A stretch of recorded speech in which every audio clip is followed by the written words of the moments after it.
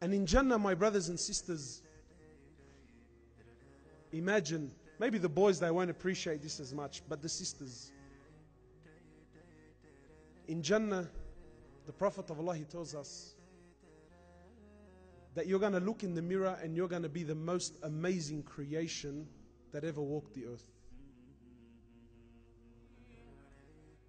Wallahi, in this dunya, grab the most beautiful woman on the face of the planet. The most breathtaking woman.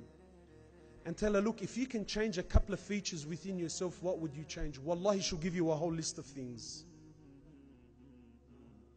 But in Jannah, my brothers and my sisters, you're going to look in the mirror and you're going to go, God damn, man. Who is that, man? Woo! Hey!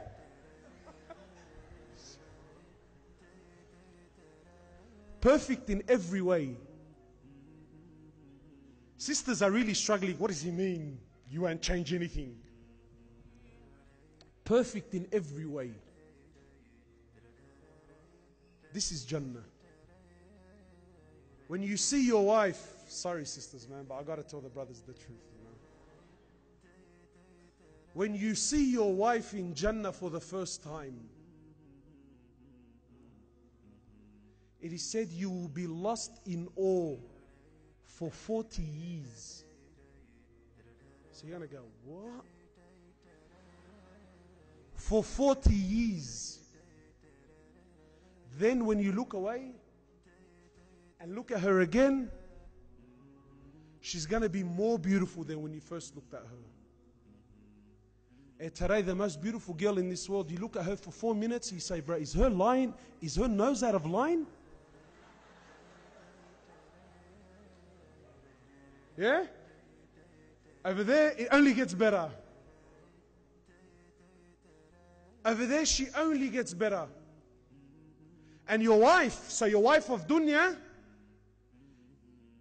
if she's there with you, you know, people ask me, bro, is my wife going to be there in Jannah?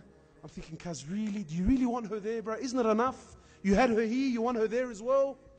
But if she's there with you, the Prophet of Allah tells us that your wife's beauty compared to the beauty of Hur al-Ain is like the light of a candle compared to the light of the sun.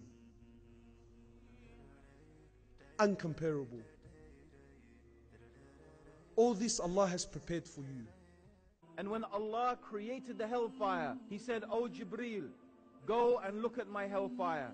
And the angel Jibreel, he looked at the hellfire. He went to Allah, he said, "O Allah, anyone who hears about the hellfire, they will never go into it."